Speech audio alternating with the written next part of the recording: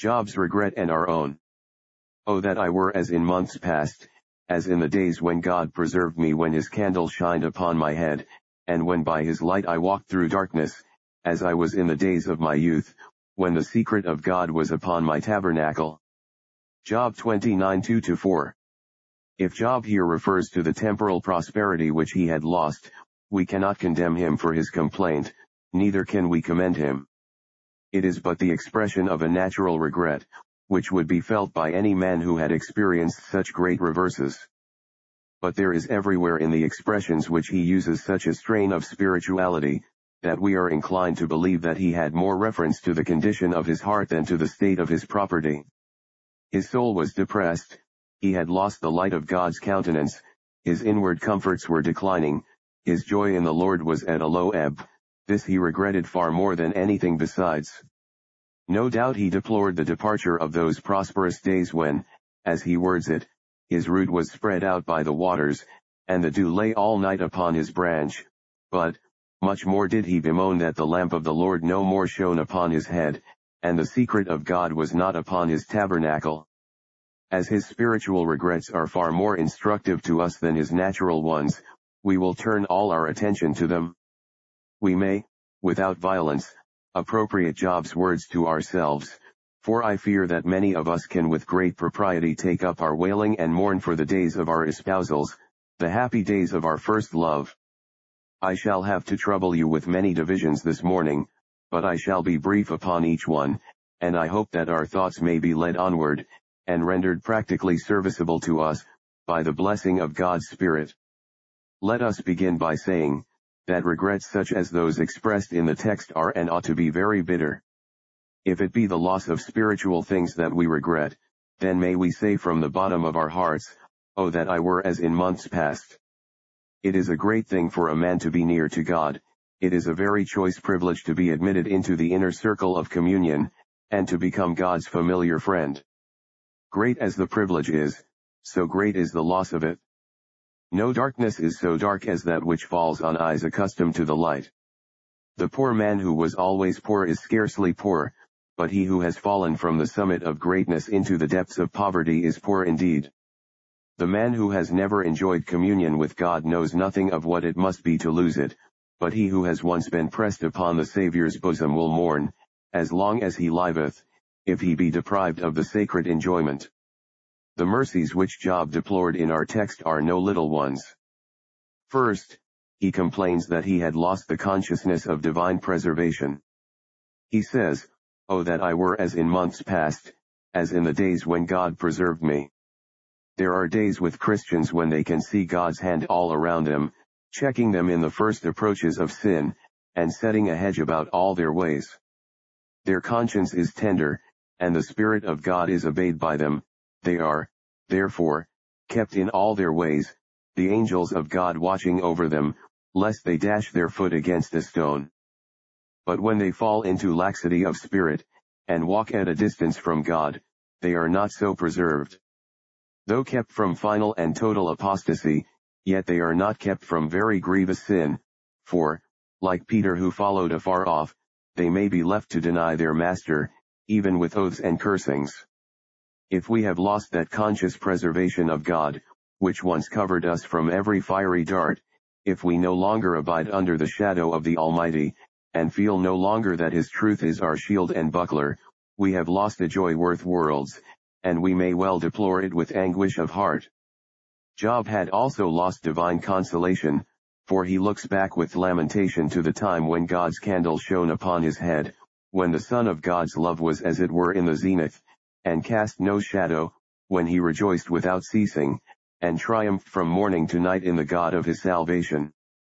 The joy of the Lord is our strength, the joy of the Lord is Israel's excellency, it is the heaven of heaven, it is heaven even upon earth, and, consequently, to lose it, is a calamity indeed.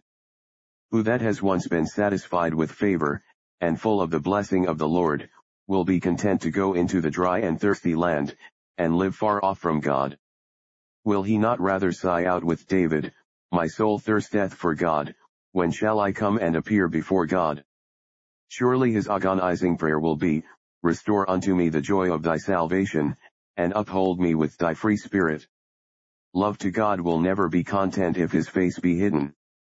Until the curtain be drawn aside and the king's face be seen through the lattices, the true spouse will spend her life in sighing, mourning like a dove bereaved of its mate. Moreover, Job deplored the loss of divine illumination. By his light, he says, I walked through darkness, that is to say, perplexity ceased to be perplexity. God shed such a light upon the mysteries of providence, that where others missed their path, Job, made wise by heaven, could find it. There have been times when, to our patient faith, all things have been plain. If any man will do his will, he shall know of the doctrine, but, if we walk far off from God, then, straightway, even the precious truth of God is no more clear to us, and the dealings of God with us in providence appear to be like a maze. He is wise as Solomon who walks with God, but he is a very fool who trusts his own understanding. All the wit that we have gathered by observation and experience will not supply us with sufficiency of common sense, if we turn away from God. Israel, without consulting God, made a league with her enemies. She thought the case most plain when she entered into hasty alliance with the Gibeonites, but she was duped by cunning because she asked not counsel of the Lord.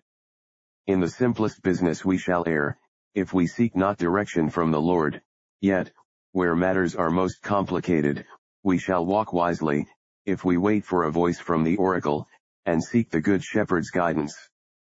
We may bitterly lament, therefore, if we have lost the Holy Spirit's light. If now the Lord answereth us not, neither by his word, nor by his providence, if we wander alone, crying, oh that I knew where I might find him, we are in an evil case, and may well sigh for the days, when by his light we walk through darkness. Moreover, Job had lost divine communion, so it seems, for he mourned the days of his youth, when the secret of God was upon his tabernacle. Who shall tell to another what the secret of God is? Believing hearts know it, but they cannot frame to pronounce aright the words that could explain it, nor can they convey by language what the secret is. The Lord manifests himself unto his people as he doth not unto the world. We could not tell the love passages that there are between believers and their Lord, even when they are set to such sweet music as the Song of Solomon. Carnal minds cannot discern their delights. They cannot plow with our heifer, and therefore they read not our riddle. As Paul in heaven saw things which it were unlawful for a man to utter, so the believer sees and enjoys in communion with Christ what it would not only be unlawful but impossible for him to tell to carnal men. Such pearls are not for swine. The spiritual discerneth all things, but he himself is discerned of no man. Now, it is a high privilege, beyond all privileges, to enter into familiar intercourse with the Most High, and the man who has once possessed it, and has lost it, has a bitterer cause for regret than if, being rich, he had lost his wealth, or being famous, he had lost esteem, or being in health, he were suddenly brought to the bed of languishing. No loss can equal the loss of thee, my God. No eclipse is so black as the hiding of thy face. No storm is so fierce as the letting forth of thine indignation. It is grief upon grief to find that thou art not with me as in the days of old. Wherever, then, these regrets do exist, if the men's hearts are as they should be, they are not mere hypocritical or superficial expressions, but they express the bitterest experiences of our human existence. Oh that I were as in months past is no sentimental sigh, but the voice of the innermost spirit in anguish, as one who has lost his firstborn. But, secondly, let me remind you that these regrets are not inevitable, that is to say, it is not absolutely necessary that a Christian man should ever feel them, or be compelled to express them. It has grown to be a tradition among us, that every Christian must backslide in a measure, and that growth in grace cannot be unbrokenly sustained. It is regarded by many as a law of nature, that our first love must grow cold, and our early zeal must necessarily decline. I do not believe it for a moment. The path of the just is us the shining light, which shineth more and more unto the perfect day, and were we watchful and careful to live near to God, there is no reason why our spiritual life should not continuously make progress both in strength and beauty. There is no inherent necessity in the divine life itself compelling it to decline, for is it not written, "It shall be in him a well of water, springing up unto everlasting life, out of his belly shall flow rivers of living water." Grace is a living and incorruptible seed that liveth and abideth forever, and there is nowhere impressed upon the divine life a law of pining and decay. If we do falter and faint in the onward path, it is our sin, and it is doubly sinful to forge excuses for it. It is not to be laid upon the back of some mysterious necessity of the new nature that it should be so, but it is to be brought as a charge against ourselves. Nor do outward circumstances ever furnish a justification to us if we decline in grace, for, under the worst conditions, believers have grown in grace deprived of the joys of Christian fellowship, and denied the comforts of the means of grace. Believers have nevertheless been known to attain to a high degree of likeness to Christ Jesus, thrown into the midst of wicked companions, and forced to hear, like righteous Lot, the filthy conversation of the ungodly, yet Christian men have shown all the brighter for the surrounding darkness, and have been able to escape from a wicked and perverse generation. Certain is it, that a man may be an eminent Christian, and be among the poorest of the poor. Poverty need not, therefore, make us depart from God, and, it is equally certain, that a man may be rich, and for all that may walk with God and be distinguished for great grace. There is no lawful position of which we may say, it compels a man to decline in grace. And, brethren, there is no period of our life in which it is necessary for us to go back.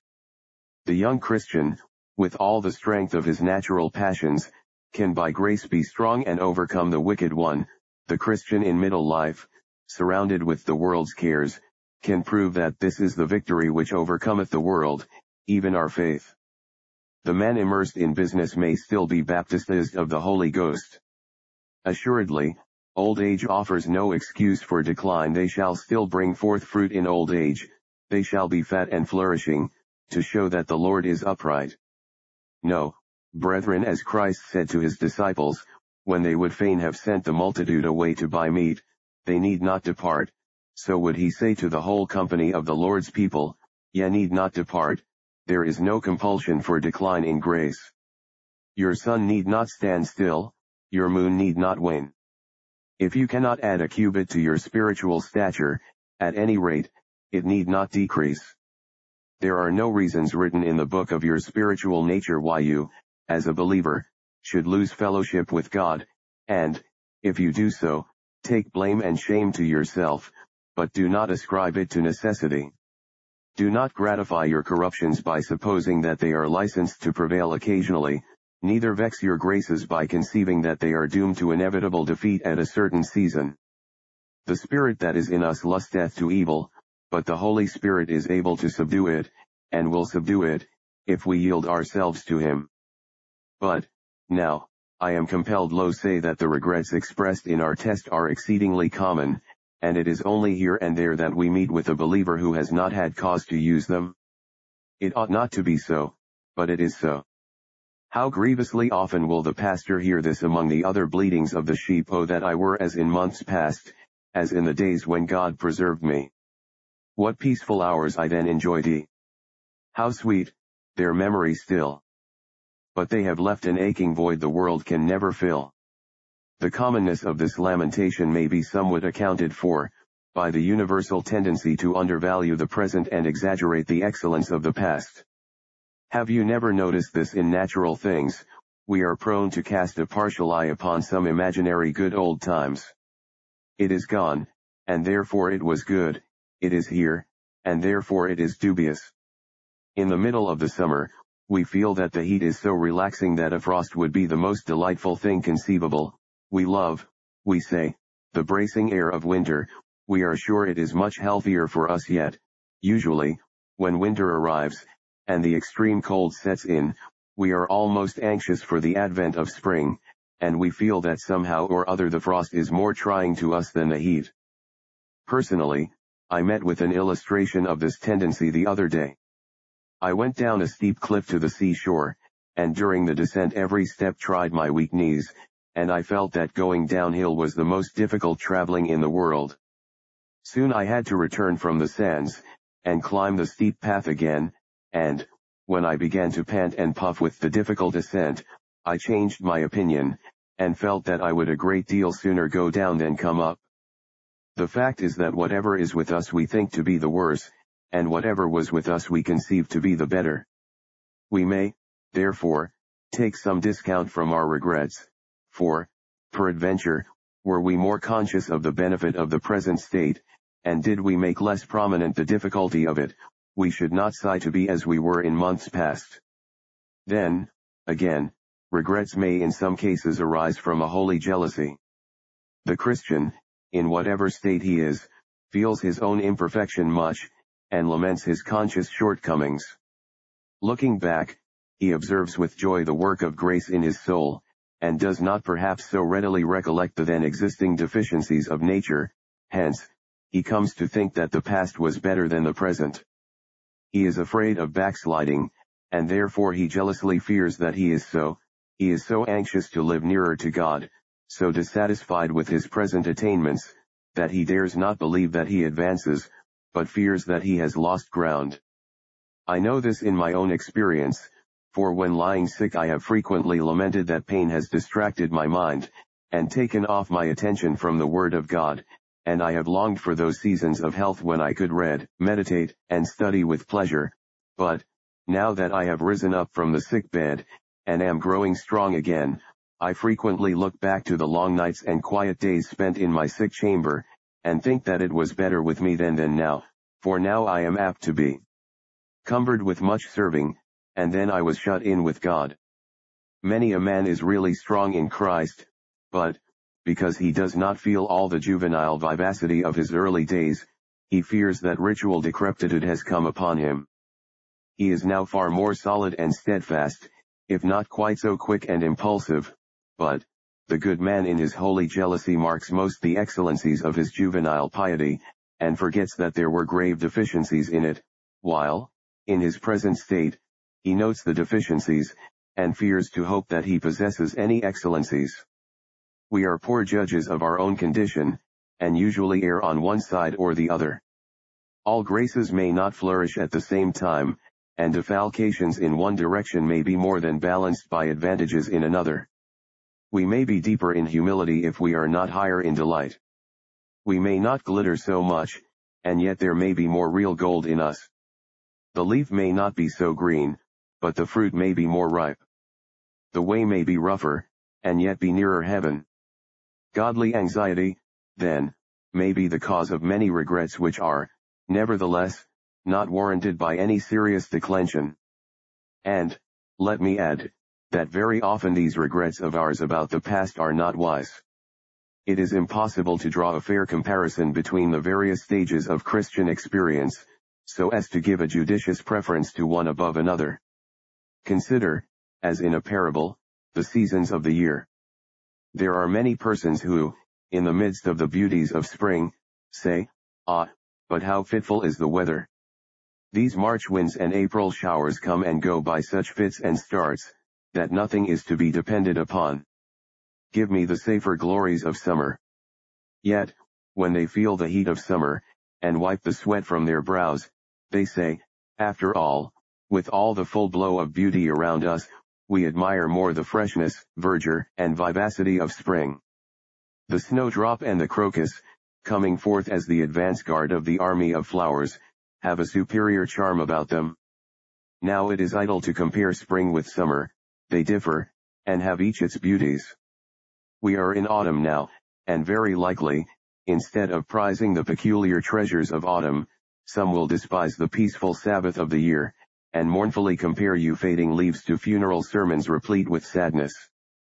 Such will contrast summer and autumn, and exalt one above another. Now, whoever shall claim precedence for any season, shall have me for an opponent. They are all beautiful in their season, and each excels after its kind. Even thus it is wrong to compare the early zeal of the young Christian with the mature and mellow experience of the older believer, and make preferences. Each is beautiful according to its time. You, dear young friend, with your intense zeal, are to be commended and imitated, but very much of your fire I am afraid arises from novelty, and you are not so strong as you are earnest, like a newborn river, you are swift in current, but neither deep nor broad. And you, my more advanced friend, who are much tried and buffeted, to you it is not easy to hold on your way under great inward struggles and severe depressions, but your deeper sense of weakness, your firmer grasp of truth, your more intense fellowship with the Lord Jesus in his sufferings, your patience, and your steadfastness, are all lovely in the eyes of the Lord your God. Be thankful each of you for what you have, for by the grace of God you are what you are. After making all these deductions, however, I cannot conceive that they altogether account for the prevalence of these regrets. I am afraid the fact arises from the sad truth that many of us have actually deteriorated in grace, have decayed in spirit, and degenerated in heart. Alas! In many cases, old corruptions have fought desperately, and for a while caused a partial relapse. Grace has become weak, and sin has seized the occasion for attack, so that for a time the battle is turned, and Israel's banner is trailed in the mire. With many professors, I am afraid, prayer is neglected, worldliness is uppermost, sin has come to the front, nature leads the van, and grace and holiness are in the background. It should not be so, but I am afraid, sadly afraid it is so. I will more fully speak upon this matter under the fourth head. Since these regrets are exceedingly common, it is to be feared that in some cases they are very sadly needful. Now, let the blast of the winnowing fan be felt through the congregation. Behold, the Lord himself winnows this heap. Are there not many among us who once walked humbly with God, and near to him, who have fallen into carnal security? Have we not taken it for granted that all is well with us, and are we not settled upon our lees like Moab of old? How little of heart-searching and self-examination are practiced nowadays. How little inquire as to whether the root of the matter is really in us. Woe unto those who take their safety for granted, and sit down in God's house and say, the temple of the Lord are we. Woe unto them that are at ease in Zion. Of all enemies, one of the most to be dreaded is presumption. To be secure in a Christ is a blessing, to be secure in ourselves is a curse. Where carnal security reigns, the Spirit of God withdraws. He is with the humble and contrite, but he is not with the proud and self-sufficient. My brethren, are we all clear in this respect? Do not many of God's people also need to bemoan their worldliness? Once Christ was all with you, brethren, is it so now? Once you despised the world, and contemned alike its pleasures and its frowns, but now, my brethren, are not the chains of worldly custom upon you? Are you not many of you enslaved by fashion, and eaten up with frivolity? Do you not, some of you, run as greedily as worldlings after the questionable enjoyments of this present life? Ought these things to be so? Can they remain so and your souls enjoy the Lord's smile? Ye cannot serve God and mammon. If any man love the world, the love of the Father is not in him. You cannot be Christ's disciples, and be in fellowship with the ungodly. Come ye out from among them, be ye separate, touch not the unclean thing, then shall ye know right joyfully that the Lord is a Father to you, and that you are his sons and daughters. But, brethren, have ye gone unto Jesus without the camp, and do ye abide there with him? Is the line of your separation visible? Is it existing? Is there any separation at all? Is it not often the case that the professed people of God are mixed up with the sons of men so that you cannot discern the one from the other?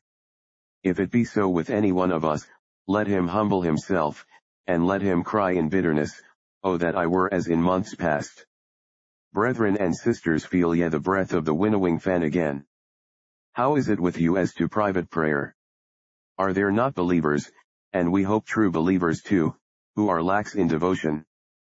The morning prayer is brief, but alas! It is not fervent, the evening prayer is too often sleepy, ejaculations are few and far between, communion with heaven is distant, suspended, almost non-existent in many cases. Look ye to this, my brethren, let each man commune with his own heart, and be still. Think not of others just now, but let each one consider his ways. How is it with your love to the souls of sinners? There was a time when you would have done anything to bring a man to Christ, when any exertion you could have put forth would have been made spontaneously, without the need of incessant exhortations. Are you as ready to speak for Jesus now as you once were? Do you watch to bring souls to him?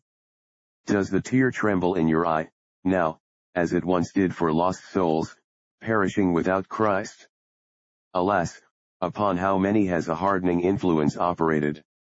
Ah, and this is true even of us, ministers.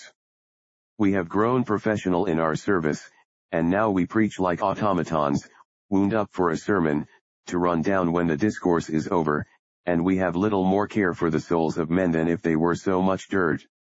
Trifles of criticism, fancies of speculation, or fopperies of oratory, fascinate too many who should be wise to win smile. God forgive us if we have fallen into so deplorable a state. Ah, and how many of God's people must confess that their conscience is not so tender now as it used to be.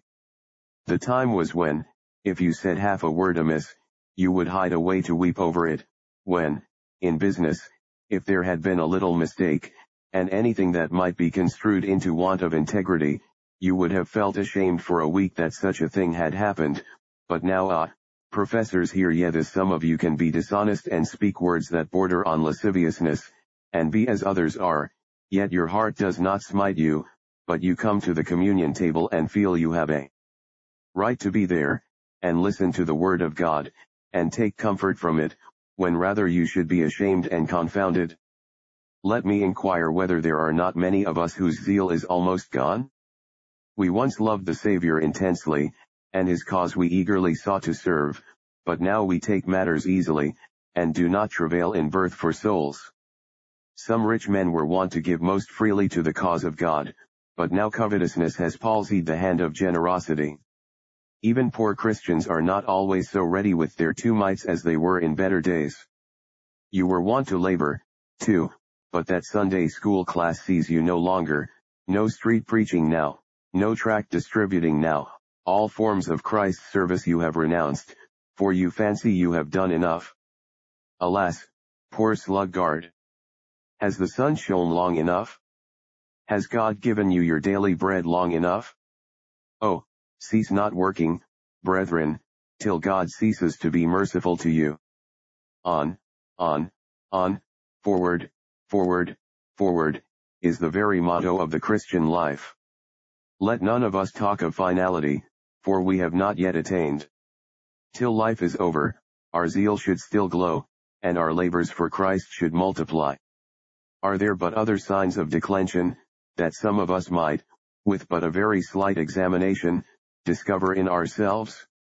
Is not brotherly love, in many Christians, very questionable? Have they not forgotten, altogether, the family ties which bind all Christians to one another? And, with brotherly love, has not love to the gospel gone too, so that now with many, one doctrine is almost as good as another? If a man can talk well, and is an orator, they enjoy his ministry whether he advocates truth or error. Once they could go to the little meeting house, where Christianity was preached faithfully though in an uncouth style, but now they must have the help of organs or they cannot praise God, and there must be millinery and genuflections, or else they cannot pray to him, and they must listen to oratory and elocution, or else they cannot accept God's word. He is sickly who cannot dine without made dishes and spiced meats, but he is a healthy man of God who can eat heaven's bread and heaven's meat, even when it is not served on a lordly dish. Might not many of us blush, if we were to think how low our graces are, how weak our faith, how few our good works, and our gracious words with which we should bear testimony to his name? Yes, in thousands of cases, Christians need not be stopped if they were to commence this mournful cry, "Oh that I were as in the days of my youth, when the secret of God was upon my tabernacle." But, I must pass on to observe that these regrets by themselves are useless. It is unprofitable to read these words of Job, and say, "Just so, that is how I feel," and then continue in the same way. If a man has neglected his business, and so has lost his trade, it may mark a turn in his affairs when he says, I wish I had been more industrious, but if he abides in the same sloth as before, of what use is his regret? If he shall fold his arms and say, Oh that I had dug that plot of land, oh that I had sown that field, no harvest will come because of his lamentations. Up, man, up and labor, or you will have the sluggard's reward, rags and poverty will still be your portion. If a man be in declining health, if drunkenness and riot have broken down his constitution, it may mark a salutary reform in his history if he confesses his former folly, but if his regrets end in mere expressions, will these heal him? I trow not. So neither will a man, affected by spiritual decline, be restored by the mere fact of his knowing himself to be so. Let him go to the beloved physician, drink of the waters of life again, and receive the leaves of the tree which are for the healing of the nations. Inactive regrets are insincere. If a man really did lament that he had lost communion with God, he would seek to regain it. If he doth not seek to be restored, he is adding to all his former sins this of lying before God, in uttering regrets that he does not feel in his soul. I have known some, I fear, who even satisfied themselves with expressions of regrets. Ah, say they, I am a deep experienced man, I can go where Job went, I can mourn and lament as Job did. Remember, many have been on Job's dunghill, who knew nothing of Job's God, many have imitated David in his sins, who never followed him, in his repentance. They have gone from their sin into hell by the way of presumption, whereas David went from it to heaven by the road of repentance and forgiveness. Never let us, merely because we feel some uneasiness within, conclude that this suffices. If in the dead of the night you should hear thieves in your house, you would not congratulate yourself because you were awake to hear them. You would waive all such comfortable reflections till the rogues were driven out and your property was safe, and so, when you know things are amiss with you, do not say I am satisfied, because I know it is so.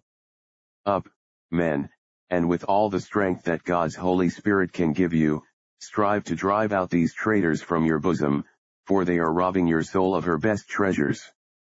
Brethren, these regrets when they are necessary are very humbling. Meditate now for a minute.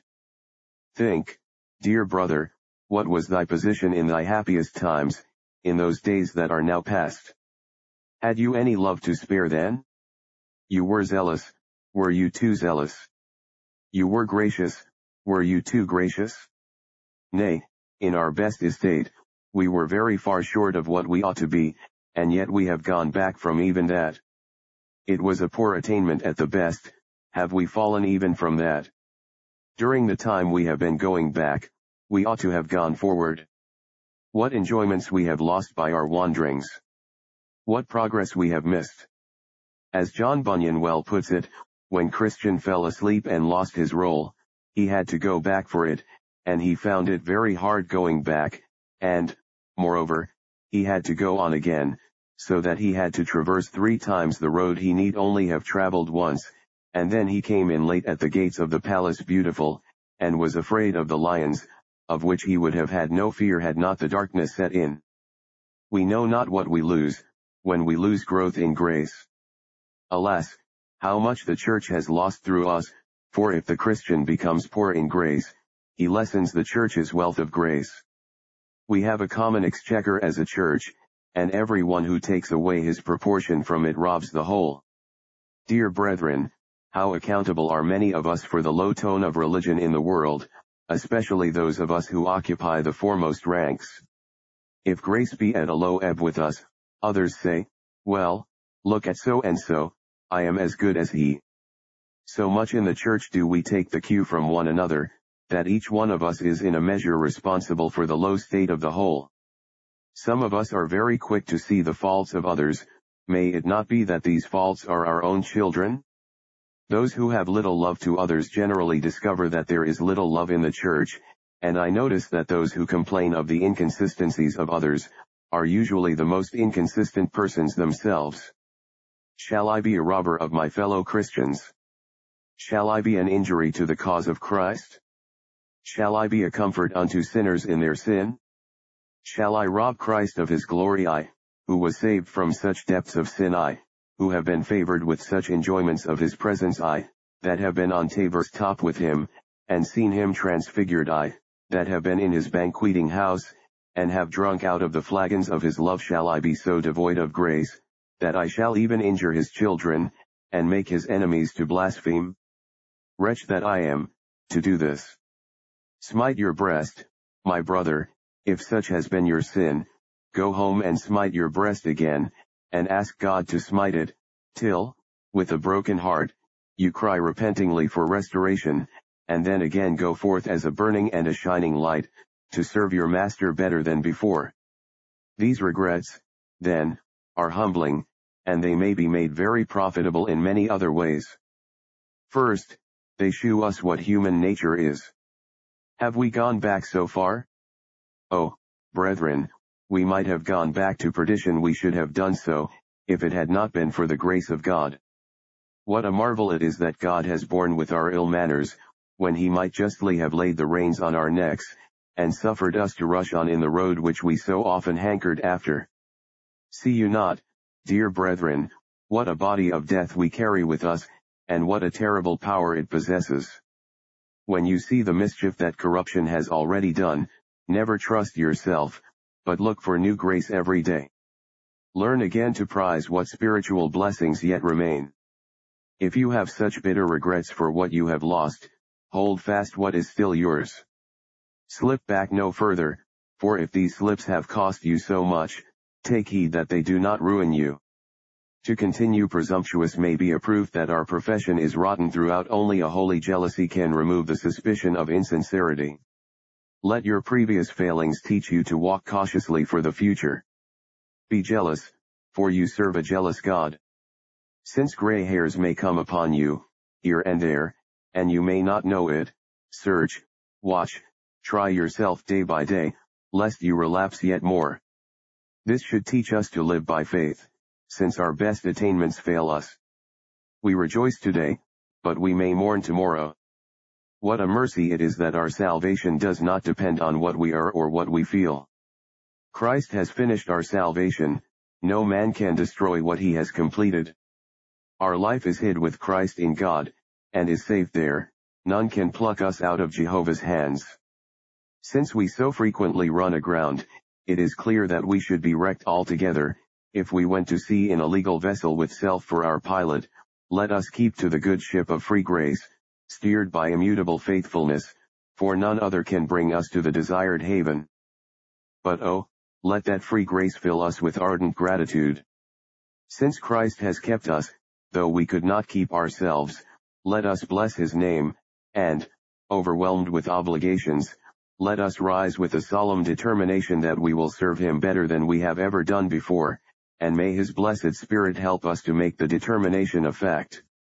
So, to close, these regrets ought not to be continual, they ought to be removed, decidedly, removed, by an earnest effort, made in God's strength, to get back to the position which we occupied before, and to attain something better still. Dear brethren and sisters, if any of you desire now to come into the higher life, and to feel anew your first love, what shall I say to you? Go back to where you started. Do not stay discussing whether you are a Christian or not. Go to Christ as a poor guilty sinner. When the door to heaven seems shut to me as a saint, I will get through it as a sinner, trusting in the precious blood of Jesus. Come and stand again, as though all your sins were on you still, at the cross's foot, where still may be seen the dropping blood of the infinitely precious atonement. Savior, I trust thee again guilty, more guilty than I was before, a sinful child of God, I trust thee, wash me thoroughly from mine iniquities, and purge me from my sin. You will never have your graces revived, unless you go to the cross. Begin life again. The best air for a man to breathe when he is sickly is said to be that of his birthplace. It was at Calvary we were born. It is only at Calvary we can be restored when we are declining. Do the first works. As a sinner, repair to the Savior, and ask to be restored. Then, as a further means of health, search out the cause of your declension. Probably it was a neglect of private prayer. Where the disease began, there must the remedy be applied. Pray more earnestly, more frequently, more importunately. Or, was it a neglect of hearing the word? Were you enticed by novelty or cleverness away from a really searching and instructive ministry? Go back, and feed on wholesome food again, perhaps that may cure the disease. Or, have you been too grasping after the world? Brother, you loved God when you had but one shop, you have two now, and are giving all your time and thoughts to business, and your soul is getting lean.